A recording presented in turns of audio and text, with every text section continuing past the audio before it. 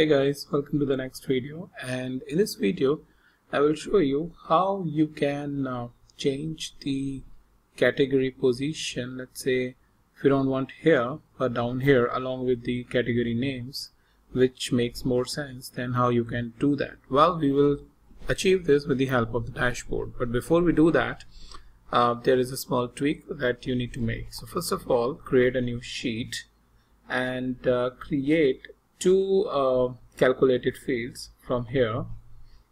Creating a calculated field. The first field is the category title.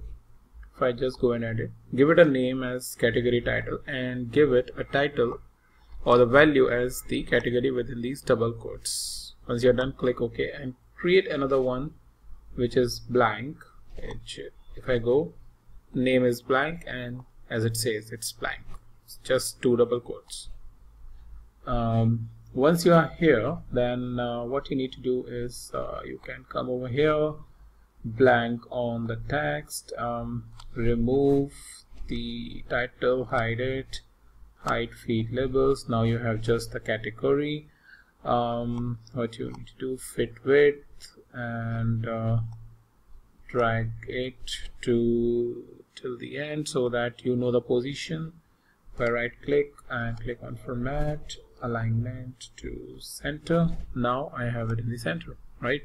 So what I'll do is I'll create a new dashboard, and within that I have the information over here about the category. So for now I'll just hide the category, and let's say hide the title as well for the sheet.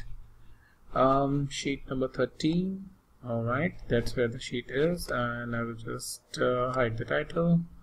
And once we are here, then we have sheet 14, which is nothing but the if I take it down and hide the title, here I have the category, which I can then further need to adjust based on my needs or how it has given me over here, which you can adjust it. I don't know, maybe it is like left, which it needs, so it will bring it to the extreme left, but let me try to change it again to center, and it is coming over here. So maybe a little bit of tweaking in terms of where it is coming, and now here it's shifting, so you can adjust it, but I just wanted to give you an idea about how you can change it, and accordingly you will get all right over here.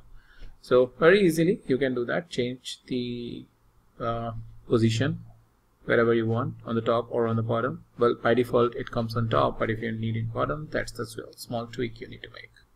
So that's pretty much it for this video, and now I'll meet you in the new video, some new topic.